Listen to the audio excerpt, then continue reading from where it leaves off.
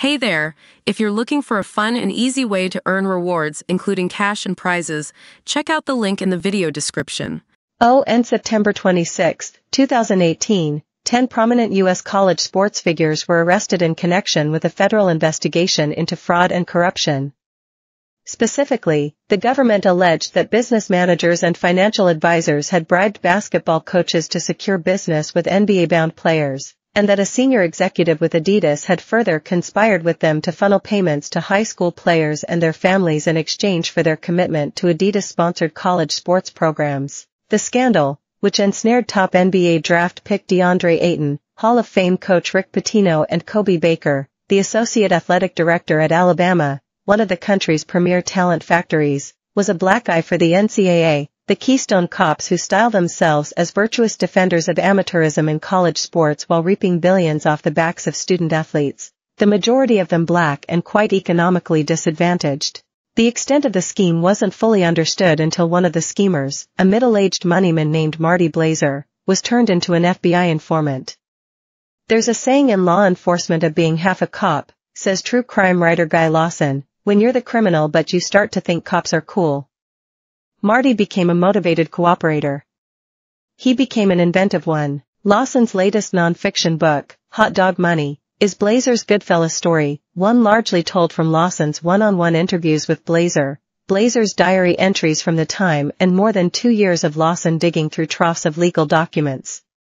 Rather than providing another ruling on Blazer, Hot Dog Money cross-examines the seedy culture that created him and still makes college sports the major American spectacle that it is. The book's title comes from Blazer's term of art for the financial favors he traded for his own ends until his sentencing on multiple federal fraud charges forced his government cooperation. In the sporting press, Blazer was likened to Pacino's Frank Serpico, the renegade cop who took down his flawed institution. In reality, Lawson found Blazer closer to Ray Liotta's Henry Hill, a wise guy who'd still be living the high life if the music never stopped. Lawson, who also wrote The Brotherhoods, about two cops who worked for the mob, and War Dogs, about the stoner gun runners from Miami who inspired the film starring Jonah Hill and Miles Teller, is as reliable a narrator as they come. I didn't go to school in America, he says. I grew up in Canada, Australia, and England.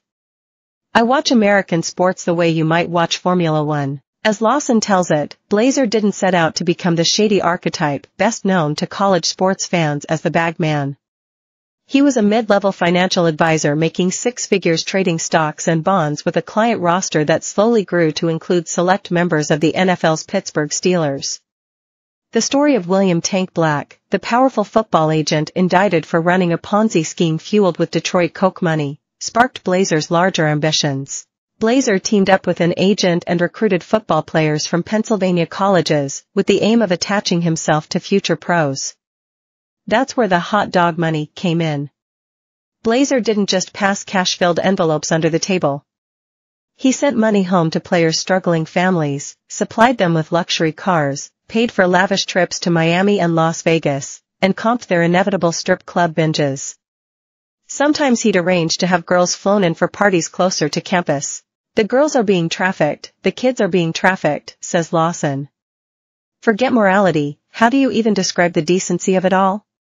This is what the swirling of a flushing toilet looks like. In a typical hot dog money scheme, a college player receives cash in the form of a forgivable loan with the understanding that the bagman's aboveboard services will be retained once the player turns pro. Depending on the player, the bagman can make his money back many times over in boring management fees. A proudly devoted husband and father of three, Blazer was more interested in helping his clients make the most out of a corrupt system and went the extra mile to look out for them, paying for information that could help clients avert potential disaster. In one memorable instance, he saved a player from marrying a stripper prostitute who had been deployed by her pimp for